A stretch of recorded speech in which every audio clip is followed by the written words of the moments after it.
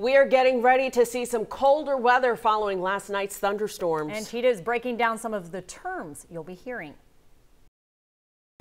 Wintry mix. It's a term we use to talk about the combination of several kinds of winter precipitation. And if you've ever wondered why we sometimes see that mix rather than just snow, there are several factors. The most important one is temperature, and you can think about it like layers in a cake. At the base, we're talking about surface layer temperatures. If they're at or below freezing, it can lead to snow, freezing rain, and sleet. If the surface temps stay above freezing, you're more likely to just get rain or freezing rain. The next layer of temperatures are just above the surface. If that layer is above freezing, that warm layer can melt any freezing precipitation as it heads towards the ground, leaving you with a combo of sleet or freezing rain. And finally, the temperatures aloft in the cloud layer play a huge factor in what we end up seeing.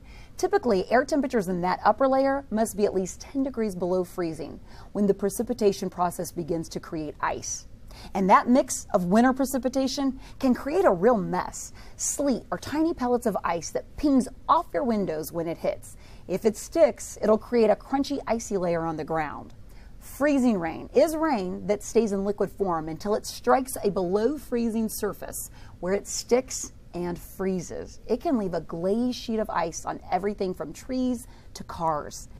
And then there's GRAUPEL, which is sometimes called soft hail. It's precipitation that forms when there are above freezing temps at the ground level.